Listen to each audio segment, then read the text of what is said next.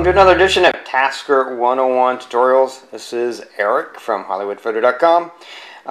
Today we're going to be talking about creating a profile that will trigger a task based on the content of a text message, based on specific content of a text message, but you can use it in different ways.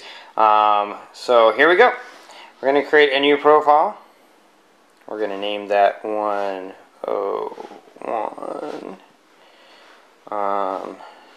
emerge text, just abbreviating there, and it's going to be based on an event. Then we're going to choose phone. Then we're going to choose received text. Now this can be any MMS or SMS. I'm going to switch it to SMS because what we're going to create, as you will see, shouldn't apply to an MMS. Someone's taking time to send a picture. Sender. I'm going to hit the little search button, and I'm going to say any contact. Now you could change that to be single contact, favorite contact, or if you leave it blank, then that means anyone who sends you a text message, whether they're in your contact list or not. We created a profile similar to this to read text messages, and we chose any contact, but we left content blank. So anytime any of our contacts sent us a message, it did something. And the profile we created before it read the text message. But this is going to be content specific. So we're going to put the content here that we want to be in the text message. I'm going to use an asterisk and then the word emergency and then an asterisk.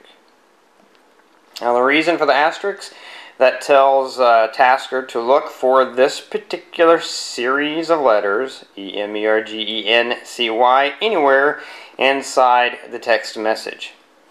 If you just put the word emergency with no asterisks, then you would basically be saying if the text message is emergency, meaning someone texts you just the word emergency. By putting the asterisks, basically you're saying if the text message contains the word emergency. So anytime someone sends us a text message and it contains the word emergency, we want this to happen. That's going to be it for the trigger. Now let's create a new task. We'll call this 101, I'm going to say loud text. I'm going to hit enter.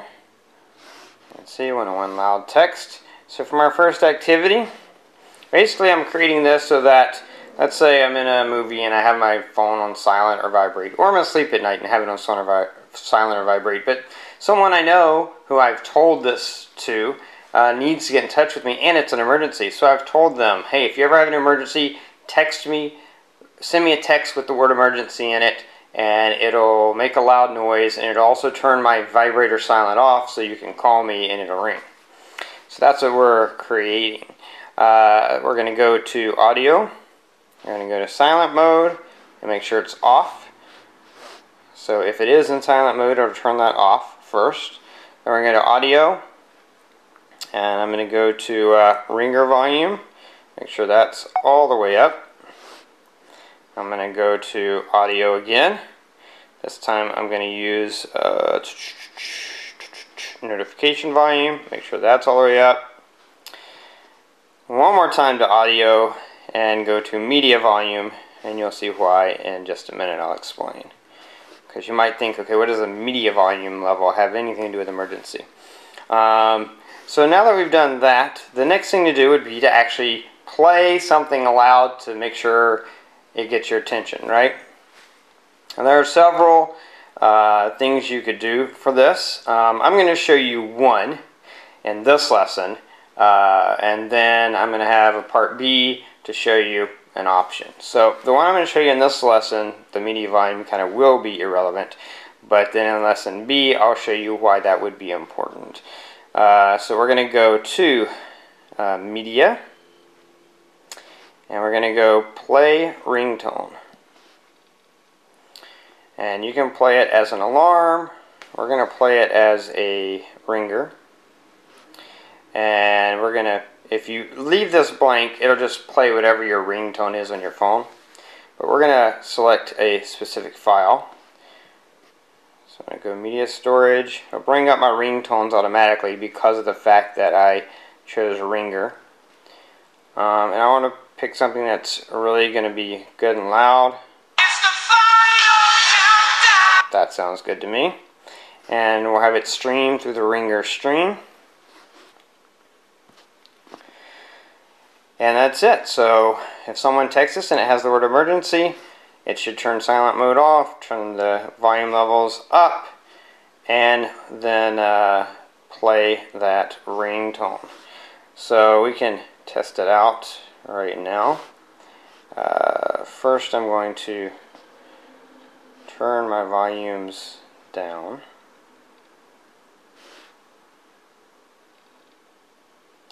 And then I'm going to go to Google Voice to send myself a text message. There we go. So let's send this message.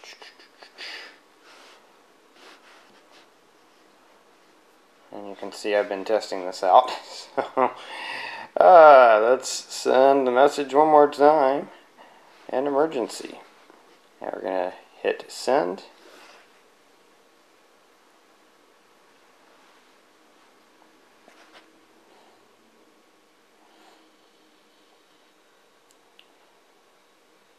And eventually that message is going to come through.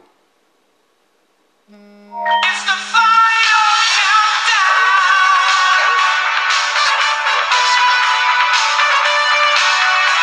The final countdown.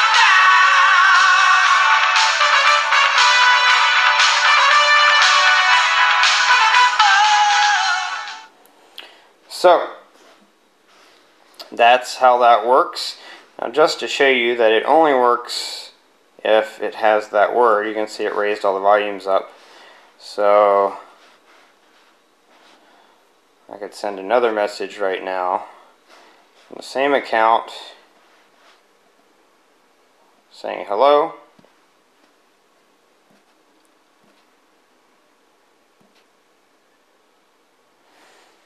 And I'm gonna get that text message.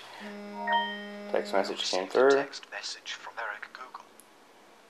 But that's all it does. It didn't trigger that profile. So that's how that works. Basically, it turns off silent mode, raises your volumes, and plays the ringtone once.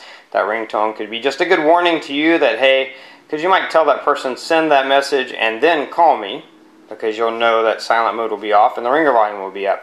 So that you might want to pick a ringtone that's not quite so long or quite so obnoxious, but just to warn you, especially if you're in a movie, hey, there's an emergency and I'm about to call you. So you better get up and leave that movie. So anyway, that's it for this lesson. And part B, I'm going to show you the other direction. What if you wanted to make it, because if you're like me, when you're asleep, sound does not wake you up very quickly. So you want it to loop and play until you wake up. That I'm going to show you in lesson B. So come back for that.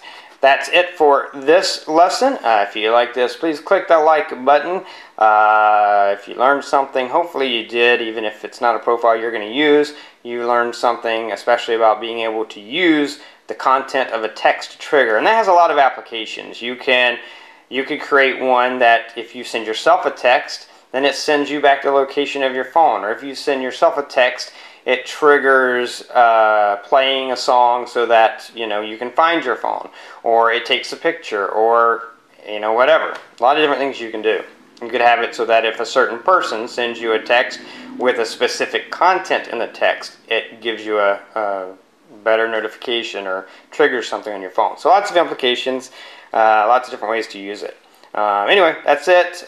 Click like, share this with anyone you know who is interested in Tasker on Reddit, Facebook, Google+, all those fun ways that are down there. Check out my channel for reviews of Android accessories. I have lots of Android app reviews, lots of fun things like that going on over there. And that's about it until next time. So have fun with Tasker.